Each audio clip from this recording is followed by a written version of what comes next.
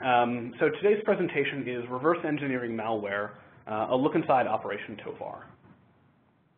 So we've got quite a bit to get through for an hour, so we'll jump right into it.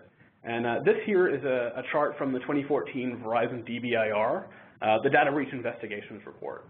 And the chart here shows that malware has been largely on the rise over the past couple of years, and it's become a very big problem. And something interesting to keep in mind is that the DBIR isn't representative of all incidents, but just some of the major incidents that get reported. So we actually estimate that, I guess malware would look a lot more significant if we were to broaden the scope. So malware is a big problem. It's a problem that appears to only be getting bigger as time goes on, like the chart here shows. And it's something that I'd wager most of us working in information security see. I saw it when I was on an incident response team. I see it at my work here at Landcope. We hear it from customers, and actually, as of the last few years, or now over the last week, it's actually been something we've been seeing on the news. So malware can be full of interesting features, and we'll talk all about identifying them.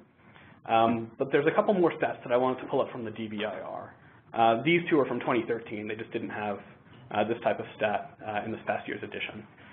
So the first one says that 75% of malware contained functionality of spyware or keyloggers. And the second statistic here is that 55% of malware automatically collected pre-existing data on victims' computers. So malware can do lots of nasty stuff, but in an enterprise, often some of the biggest fears are that your malware is taking data out of your network, whether it's your information or the information of your employees, like their their login accounts, and whatnot, or your customers' information. Again, one of the primary things that people are often, I guess, wary of is the fact that data is moving out. But there's something that people often ignore. And that's the fact that all malware leaves behind some information of its own. So this information, finding it, making sense of using it, is what today's presentation is going to be about. And that's malware analysis. So we've got a couple of goals for today's presentation. The first one being to demonstrate the value of analyzing malware, whether you're part of an incident response team or just a hobbyist looking for a fun project. And believe me when I say if you are a hobbyist looking for a project, there's absolutely no shortage of malware out there to dig into. If you experience a shortage, feel free to get in touch. We've got some for you. Beyond that, we'd like to bring up some cool things to consider as you work on your own malware analysis, whether it's something you've been doing for a while or just getting started. And lastly, we'd just like to show you some of the, the cool stuff that we've been working on here at Landcope and, more specifically, StealthWatch Labs. So I hope to do all of this by walking you guys through the process that we use to reverse engineer Cryptolocker to find some of the weaknesses that we were able to take advantage of in our products. And right after that, we'll then take a look at Operation Tovar, the recently announced operation led by the US government, and we'll take a look at some of the weaknesses that they were able to take advantage of. So I say, you should be looking at malware. There's lots of cool stuff. So I guess the first obvious question is, what information is there to find when you're looking at malware? And I've listed a couple of things here. And at the top, deliberately, is command and control hosts. If you're on an incident response team, if you're trying to work proactively, C2 hosts are some of the best indicators you can find, right? They're really easy to search for in almost lots of different types of appliances or different types of visibility providers. So they're great resources, but there's certainly a lot more that you can find in malware. And the next example that I have here, are encryption keys. So you can use these to reveal information that was inaccessible to you before. For example, encrypted command and control traffic or config files that you found along with your malware. And those can often be very, very informative. And beyond that, there are things like implementation flaws and exploits. So a couple of weeks ago, or maybe it was months ago now, actually, it's been a little bit, crypto defense was found out in the wild. And it was a type of malware that was very reminiscent of Cryptolocker, and we've seen a couple of lookalikes, but upon analyzing crypto defense, people actually found out that while it was really encrypting your files on your computer, it wasn't doing it properly. So they found a way that just about anyone could decrypt files that they had that were encrypted by crypto defense. And the same goes for exploits. Some malware utilizes exploits to either propagate or gain particular permissions, and if it's in the code there, you can find it. So the last one that we mentioned here explicitly are malware capabilities. They say you don't want to, I guess, judge a book by its cover, and the same thing goes for malware. If you find the type of malware, and your AV or your internet searches tell you that this is either a backdoor or an information stealer, whatever it is, that can give you a good idea, but that might not be everything there is to find. And if you want to find that information, you've got to actually dig in. So this, of course, isn't an exhaustive list, but what I'm hoping to get across here is that there's good information, hidden in malware, no matter, I guess, what you need to get out of it. So I guess that's the question you have to ask. All of that information and more can be found in malware that you're going to take a look at, but I think the first question you need to ask yourself is specifically what it is that you're after. And that's because doing a line-by-line disassembly can be, very informative, and a lot of the best write-ups out there are produced by doing just that. And again, I talk about a hobby, and it actually can be pretty enjoyable. But the thing is that an analysis like that can be really, really time-intensive. The thing is that in some situations it's overkill. In some situations you just can't dedicate the time on one particular sample. If you're at work, maybe you've got to keep moving. And in some situations you just need results quicker. For example, in the middle of an incident, you can't wait weeks and weeks and weeks of analysis time to find those initial indicators. You have to know what you want, go in and get it.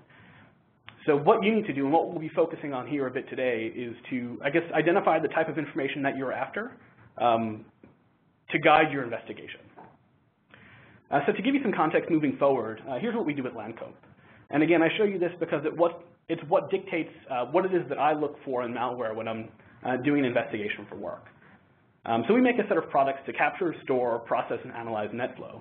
And in short, for anyone who's not familiar with it, NetFlow is metadata that a lot of enterprise routing and switching gear can export right out of the box.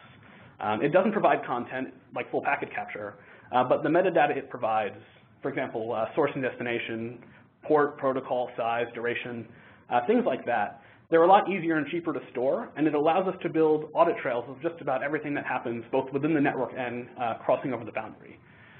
So for me, the most important information in malware are things that we can identify in that type of network data we're collecting, or information about how malware interacts with the network.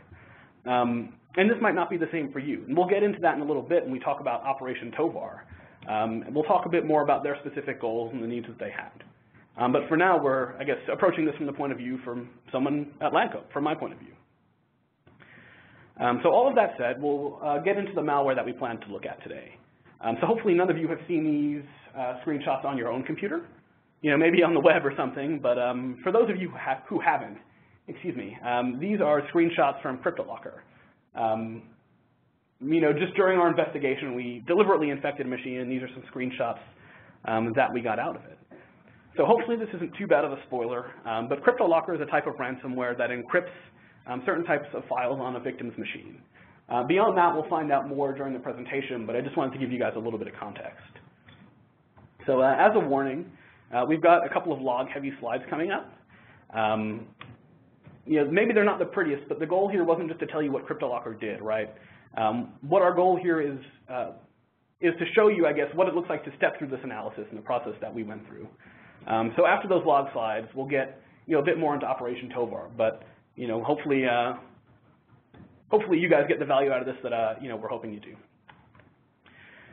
So getting into malware analysis, first we need to make one distinction, and that's between two principal types of, I guess, analysis that you can undertake. And that's dynamic analysis and static analysis. So dynamic analysis is an investigation that involves actually running the malware that it is you're analyzing. This can often yield a lot of information in a quick and dirty fashion, and we'll show you all about that in just a moment. And then static analysis is everything else. It's an investigation that involves doing all types of poking and prodding at the malware you're analyzing without actually running it. And we'll get into that too, following up on the dynamic analysis portion.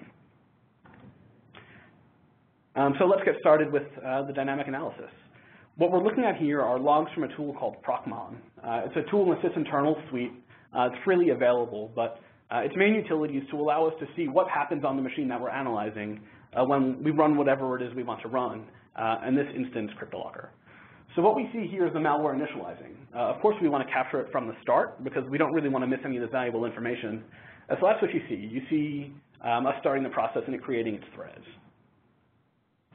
And immediately after that, it begins to just initialize itself in a couple of ways. But the first really interesting thing that we see, and you can hopefully make it out in this log here, is that the malware Cryptolocker is loading rsa-enh.dll. So that might not immediately jump out at you, but that DLL is actually the Microsoft Enhanced Cryptographic Provider. So if you were looking at this binary completely out of the blue and had no idea what it was, that might not mean all too much to you, but knowing that this is Cryptolocker, we have a good idea that this might come in to be important a bit later on. So we'll keep that in the back of our minds. So after the malware initializes itself, we see something that appears to be what a lot of pieces of malware do, and that's to begin establishing persistence.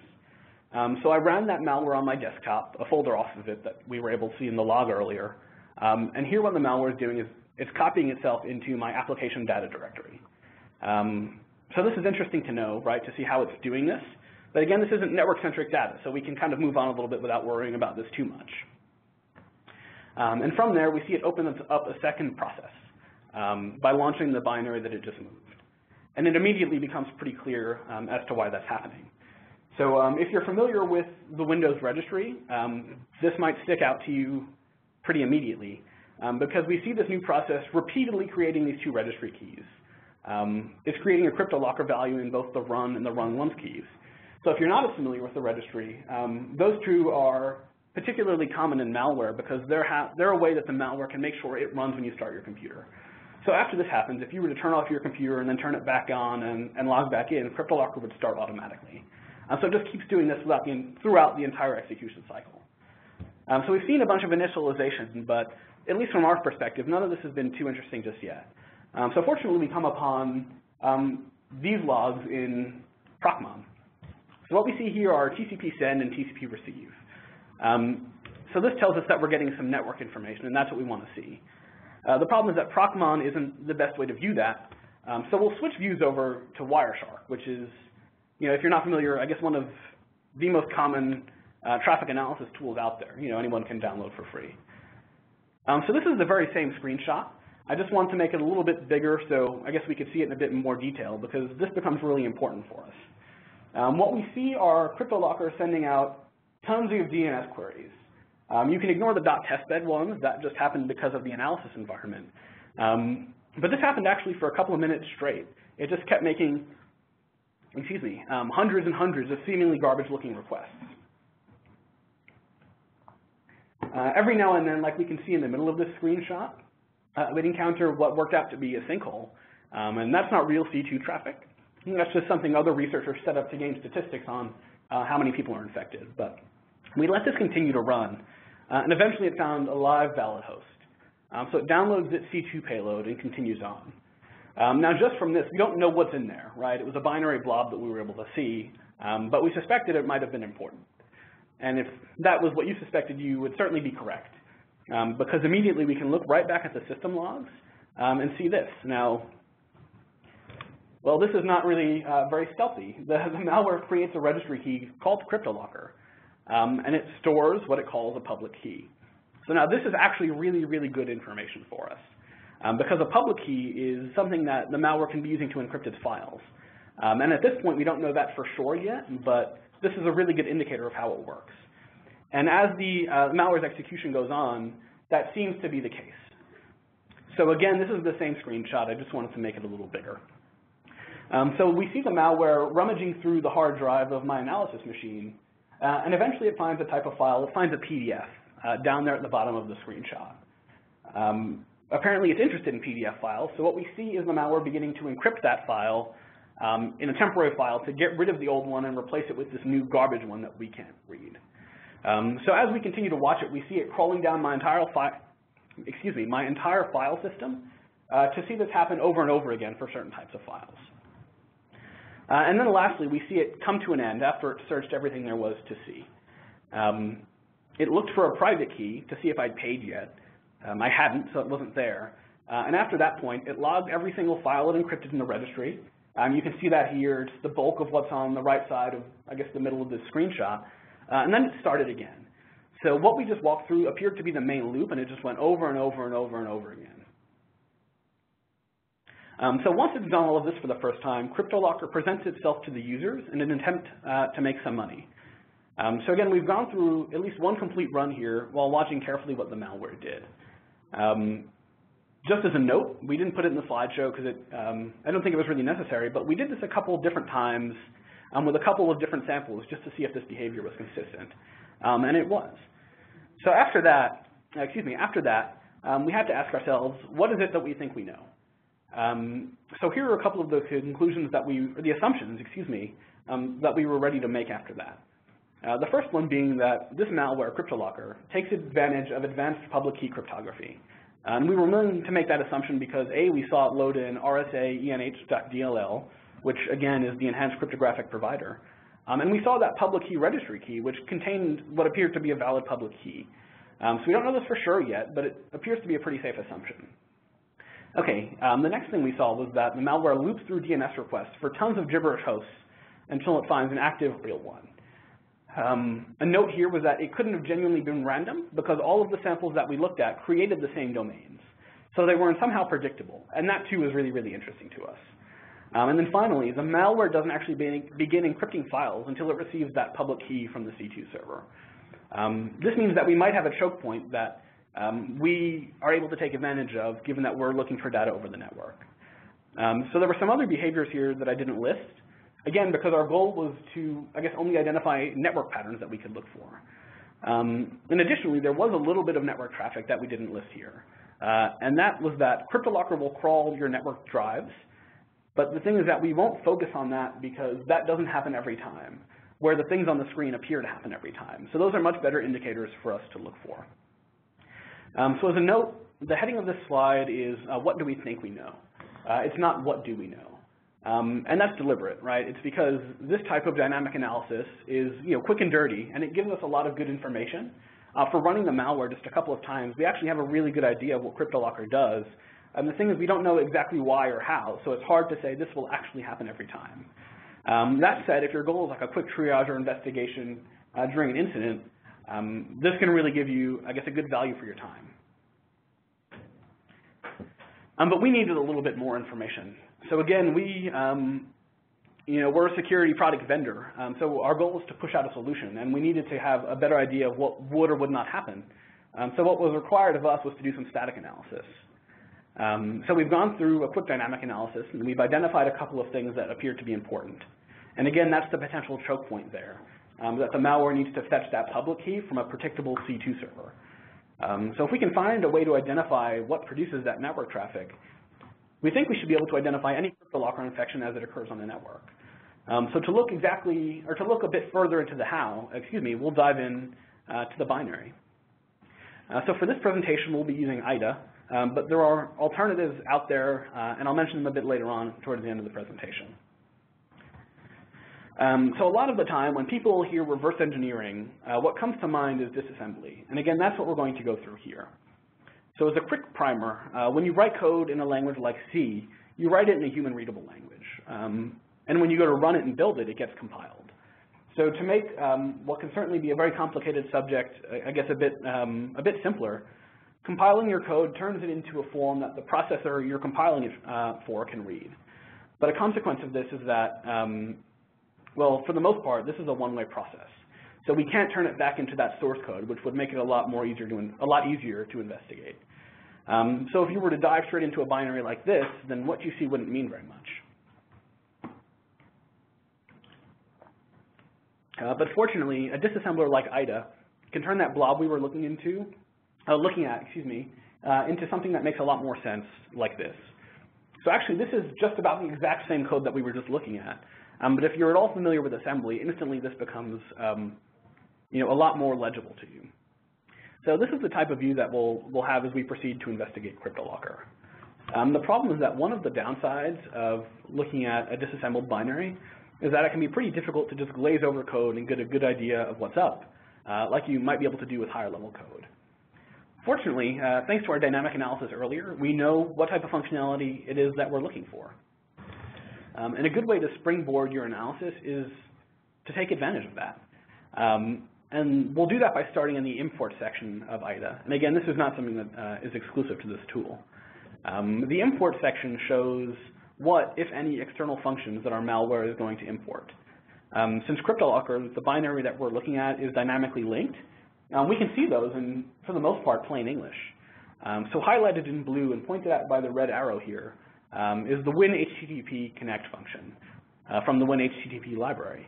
And this is actually a really, really good find for us. So given that this is part of the Windows API, it's documented very well on Microsoft's website. And what you see here is a snippet from that documentation. So the reason that this is a win for us is what I'm pointing at with the red arrow here. And in short, that says that the second argument passed to this function is the host name or IP address of the server to communicate with. What we were interested in, what we're looking for, is the part of the malware that generates all of those domain names. So if we can, I guess, trace backwards from here where the domain names end up, we should be able to find that. So that's just what we'll do. We'll start from here. So our disassembler helped us find the location of the call when HTTP connect in the code. And for Cryptolocker, it only occurred once. So what we'll do is we'll step back just a little bit to find a good place to launch our investigation from. And that's what brings us here. So for just a little bit of context on what happened, I guess to clarify what happened between slides there, the when HTTP connect call was wrapped in a function inside of the call that I've labeled connection check. That's pointed out by the red arrow. So all we did is we stepped up a function or two, and this is where we are. So highlighted in yellow deliberately is the EDI register.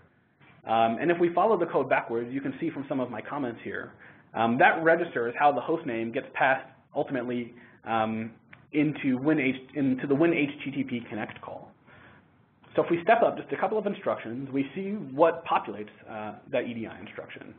What we see is that whatever is in EAX gets put into EDI.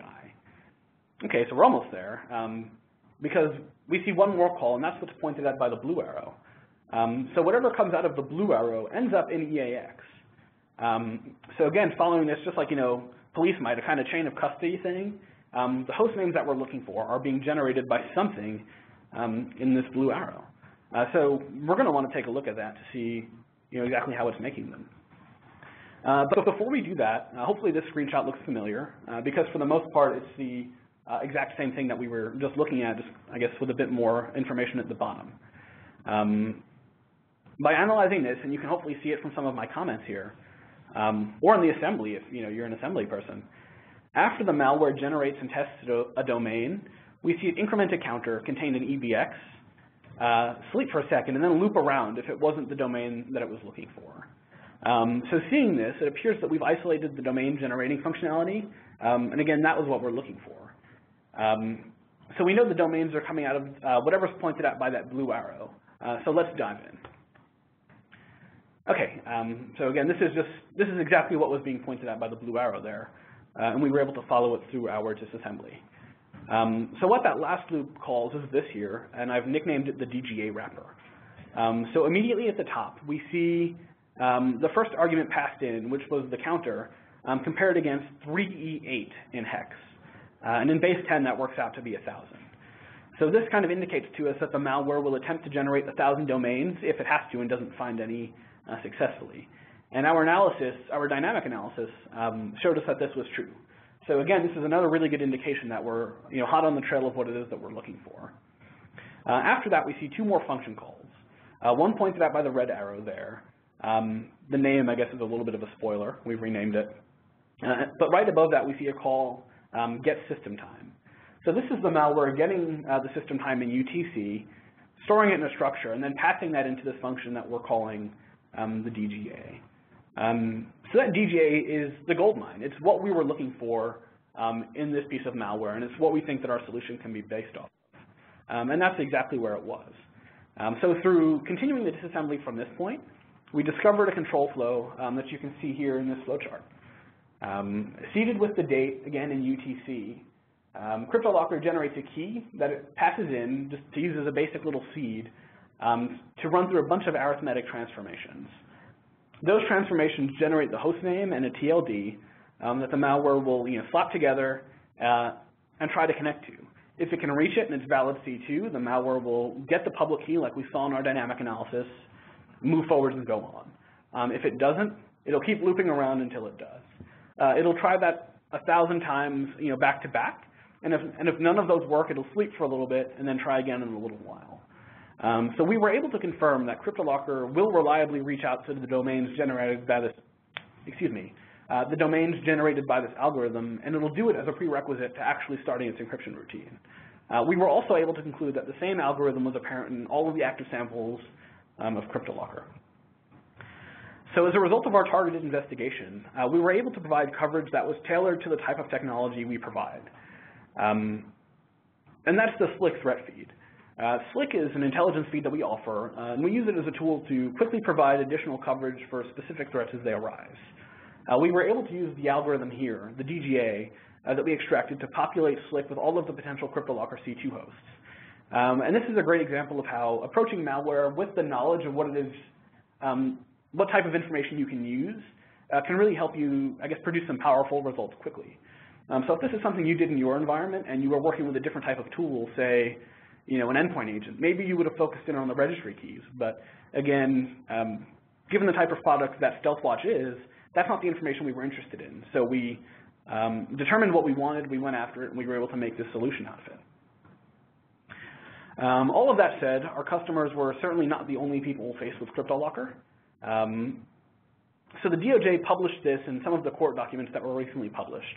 And from the top of that block of text there, it says, it is estimated that tens of millions of dollars in ransom payments have been paid by Cryptolocker victims. Although this figure is substantial, it is a small fraction of the actual losses caused by Cryptolocker. And as an example, lots of people didn't pay the ransom, but also in the court documents, the DOJ cited people whose, I guess, expenditures were up in almost the hundreds of thousands of dollars, and just in person hours and data recovery fees. So again, this is something that affected everyone, not only nationally, but you might even be able to say globally. So this is where Operation Tovar comes in. Operation Tovar was an operation led by the U.S. government, which successfully attempted to disrupt both Cryptolocker, for the amount of times, I've said this and gone over it, you'd think I'd have that part down. Anyway, this went over both Cryptolocker and the very closely related Zeus Gameover. So just like what we did here at Landcope, the DOJ and its partners needed to figure out what their goals were and assess the type of capabilities and technical controls they had to address those goals, and then figure out what they could do to use those.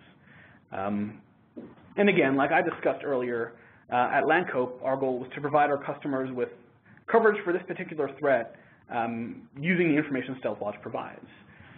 The goals and the tools that the DOJ have are a little different. So here at Landcope, we were able to address the problem at the level of our customer's network because they have control and pervasive visibility. The problem is that at the DOJ, they don't actually operate on their customer's network. I guess their customers being all of us here in the US, we operate our own networks, and the DOJ doesn't quite have direct control over that. So instead of addressing the threat at the same level we did, they had to do the opposite. They had to address the threat at its source. So just like their goals were different, so were their tools. They've, in addition to technical expertise, got the power of law and diplomacy. That said, what they did was certainly not as simple as just mail off an indictment and watch the malware fade away. But as we reviewed these court documents, we found out that they most certainly did make use of both law and diplomacy. So they used those to exploit flaws that are easy to overlook during malware analysis. And that flaw was operational security. To quote Wikipedia, OPSEC is the process of protecting little pieces of data that can be grouped together to give us the bigger picture. Excuse me, I added the word us, that wasn't part of the quote. But ultimately, that's what led to the naming of the defendant. So this poster, you may have seen a lot of these, someone talked, loose lips sink ships, right? It's a kind of a common theme going back into a lot of military doctrine, and it's something that you need to think about during your investigations. Because here's one of the quotes from some of the court documents. It shows that the FBI was able to obtain an email address that the alleged, I guess, leader of the malware gang used. And this was by use of a CHS, CHS standing for Confidential Human Source. So effectively someone, I guess told on him, right? They said, I know this guy's doing this, here's his email address. The problem is that that alone isn't enough information. You could name me or give my email address. I ask that you don't. But this doesn't actually mean that I'm the guilty party. Unfortunately for him, the email address, combined with the DOJ's ability to obtain warrants, meant that they could assemble the necessary evidence, given that it exists. So So they were able to turn this IP address here, they were able to turn the email address that they were given into a list of IP addresses tied to his identity via his ISP. And it all went downhill very, very quick from there. So this quote here says, in cooperation with Luxembourg law enforcement agencies, pursuant to an MLAT request, MLAT standing for Mutual Law Assistance Treaty, the FBI analyzed the contents of a second-level Cryptolocker server, discovering HTTP access logs that showed which users were accessing this server. Of course, as we can see in the court documents, his IP addresses were found there. And just to be clear, second-level Cryptolocker server means it's not the one that you would have reached out to if you were infected, but it's the next level of command and control that those first-level servers reached out to. Beyond that, of course, there's more. This one says that, well, I guess I won't read it out exactly, but they also found these IP addresses that were linked to him on a server they were able to seize with, I guess, another MLAT, they found his IP address linked to it. And not only did they find his IP address linked to it, but they found out that his account had elevated access to it, which, according to the DOJ, showed that he was part of the leader of this gang.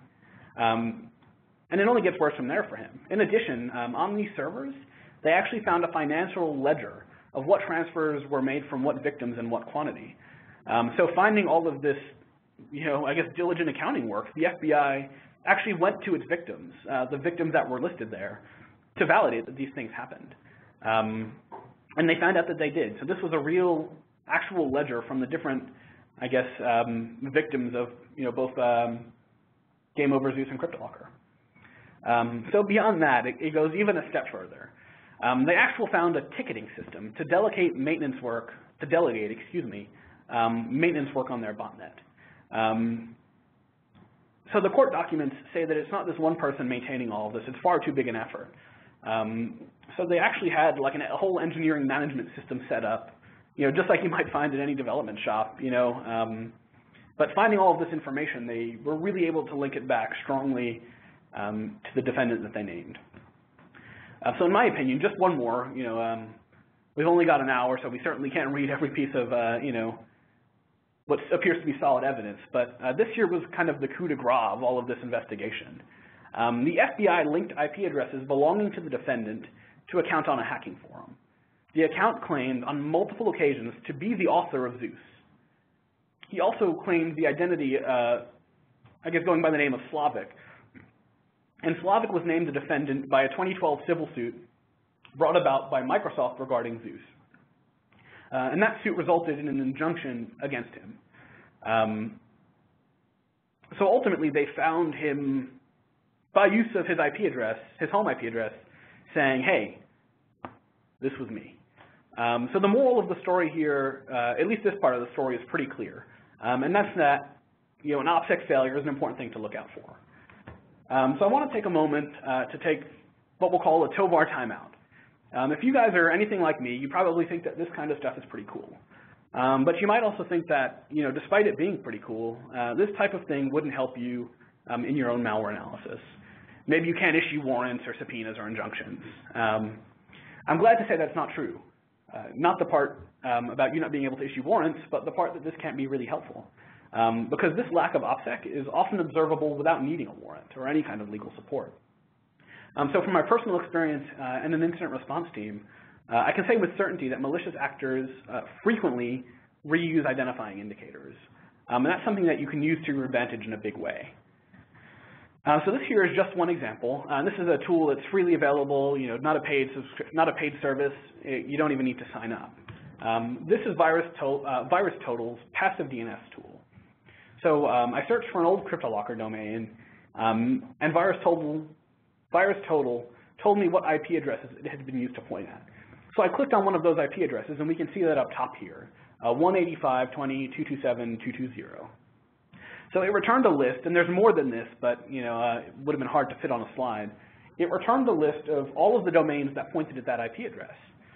So if we were so inclined, we could then click on some of these domains and see what it pointed at, and then so far, spread out that fashion.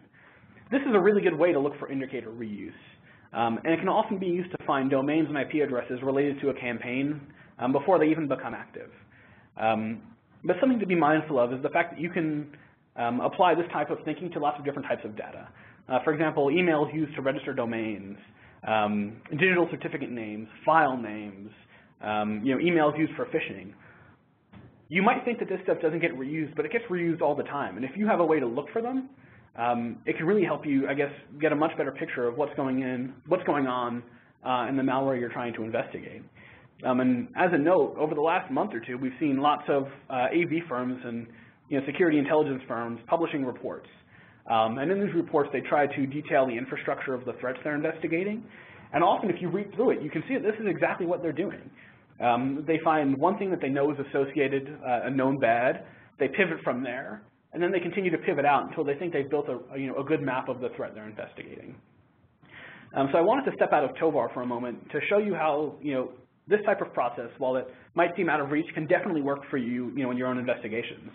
And I wanted to implore you to kind of get your head out of the binary every now and then during an analysis. So before we step back into Operation Tovar, I just wanted to, mention a little aside here. If you're interested in learning about taking advantage of military doctrine, like OPSEC, among other things, in your security efforts, Tom Cross, who's the Director of Security Research here at Lancope, is giving a Black Hat presentation along with David Raymond and Greg Conti. They titled it Library of Sparta, and it's about taking advantage of a lot of that old military doctrine and current military doctrine, in your network security efforts. So if you're interested, this talk will be at Black Hat in just a couple of weeks. It's August 5th, which is the Wednesday at 10:15 a.m. So I just wanted to throw that out there for anyone who might be interested. So a lot of what we've spoken about today was identifying goals and figuring out how to reach them. Part of the DOJ's goals were to be able to name who they think is behind all of this. But additionally, they wanted to disrupt this operation in place.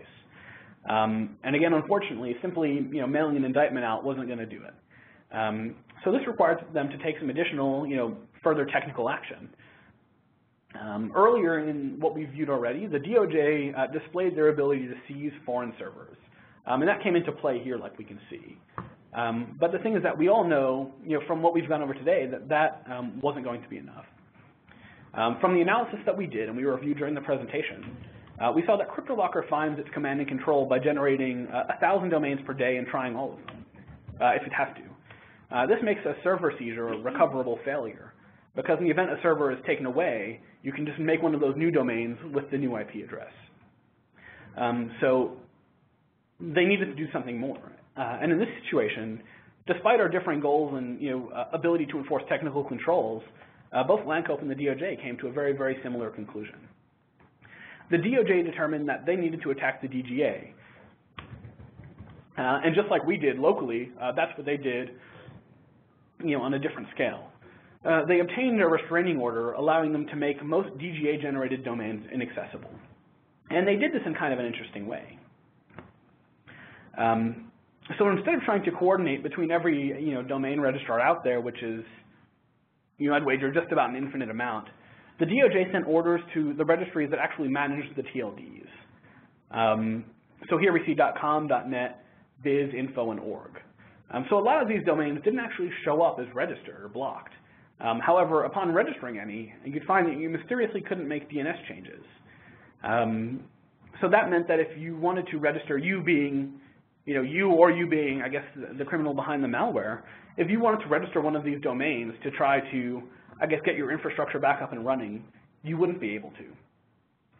So an interesting note here is that co.uk was one of the TLDs that Cryptolocker could generate, but we don't see it on the list. Additionally, .ru the same. However, if we step back for just a second, we see at the end of this screenshot, the restraining order says that they were able to obtain an order directing large domestic United States ISPs to block connection requests to those .ru domains. They don't say the same for .co.uk, which is interesting, and it just leads me to believe that they were able to make that happen without actually requiring any legal order. So I just thought that was something interesting and wanted to mention. So these couple of steps together, seizing those back-end servers making both existing registered and unregistered domains inaccessible, were the actions that they decided to take. And in the end, it's very similar to what we did. So shortly after Operation Tovar took place and was publicly announced, the National Crime Agency in the UK warned that they expected the disruption to last about 2 weeks. The good news here is that it's been over a month, maybe a month and a half, almost 2 months, and all signs point to the fact that the actions taken by the DOJ are still holding. It appears that the bots that belong to the Gameover botnet are still inaccessible, and new Cryptolocker infections can't receive keys used to begin encryption. Unfortunately, the book isn't quite closed, because not even a week ago, actually, a good amount after we announced the webinar, Malcovery Security discovered what appears to be Zeus Gameover's extra life, if you will. They showed malware now being distributed the same way, via email, just like Zeus and Cryptolocker were. And they found that this malware shared about 90% of Zeus Gameover's code. The only difference is that they're using a new command and control model. On the bright side for us, this new DGA, this new variant, is also DGA-based, just like Cryptolocker is. So we've been working on our own analysis over the past couple of days, and while this doesn't actually guarantee a relation between both Zeus Extra Life and Zeus Gameover, the DGAs that we've observed in both Gameover and this new variant that, again, we've just begun calling Extra Life are very, very similar. So we're certainly keeping an eye on what might be the next chapter of the Zeus saga, but we're glad to say we've already actually been able to add this DGA to Slick as well, the Slick threat feed, just like Cryptolocker and Gameover before it. So in the event that this does become kind of what people are predicting, we've been able to use this malware analysis, just like we described here, for yet another threat. So if you're looking to try your hand at some of what we discussed today, Extra Life is a great opportunity. It's got some very similar technology in there that you can definitely dig into. So before we finish up, I just wanted to share a few resources. This is by absolutely no means a complete list of malware analysis tools. There's tons and tons and tons out there, but these are the things that I used during the analysis that we showed in this presentation. I said I'd come back to mention them. So the first one that I haven't mentioned yet is your favorite search engine. The internet should be your best friend. I don't think I've ever come across anything in reverse engineering, or maybe at all, that an internet search couldn't help with in some fashion. And we're really lucky that the security community, to some extent, is one that is kind of getting the hang of sharing information. So if you're investigating a certain threat and you search for it, odds are, given enough time for people to actually take a look at it, you'll be able to find some really good resources. So beyond that, here are some of the actual tangible tools that I guess I used during this investigation. And the first one was Process Monitor, or ProcMon. You can find that in the sysinternal suite, which is available freely on Microsoft's website. There's tons of great tools in there besides Process Monitor. So if you're looking to build out a new toolkit, I strongly suggest you check it out. I mentioned a bit of Wireshark, and I showed some screenshots. It's maybe one of the most popular troubleshooting utilities out there, and it's great for, among other things, traffic analysis. Something I didn't mention explicitly, but I definitely used here, was INetSim. It's an application that allows you to basically fake the internet. So if you have an environment set up and you want to let your malware think it's talking to the internet, you can use a tool like INetSim. And I used it via the Remnux distribution. You can think of Remnux like Backtrack or Callius to penetration testing. Remnux kind of is to malware analysis. It's not the end-all be-all, but if you're looking to find a lot of tools in one place to get started, Remnux is a great place to look. So lastly, we made use of IDAPRO. IDAPRO can be a little cost prohibitive if you're trying to do this as a hobbyist or maybe get this going at work. But some alternatives are IDA Shareware, which is online and legal. It's just a couple versions back. Radare, Hopper, and ObjDump. I've used Hopper and ObjDump, good products. I've never used Radare, but I've got quite a few friends who really like it. So it can definitely be worth the look if you're trying to get started here. So lastly, if you'd like to learn some more, A couple of great websites. One is opensecuritytraining.info. They've got all sorts of freely available courses on all sorts of topics. So if you'd like to learn assembly or about rootkits or malware analysis, they've got pre-recorded classes with labs and slideshows and sometimes videos, great resources. And then here are two books, Practical Malware Analysis and the IDA Pro book. Fortunately, there was lots of info on the internet, but sometimes it's handy to have one central resource that I guess you can use to answer a lot of your questions. And these are both great books for that. Practical Malware Analysis also has a bunch of labs in it, and they are very heavily documented, and they're all custom-written malware for the book. So whether you're looking to get into malware analysis to begin with, or if you're already in it but you're looking for something to read, I can't suggest it strongly enough. And then lastly, a little bit of a shameless plug here.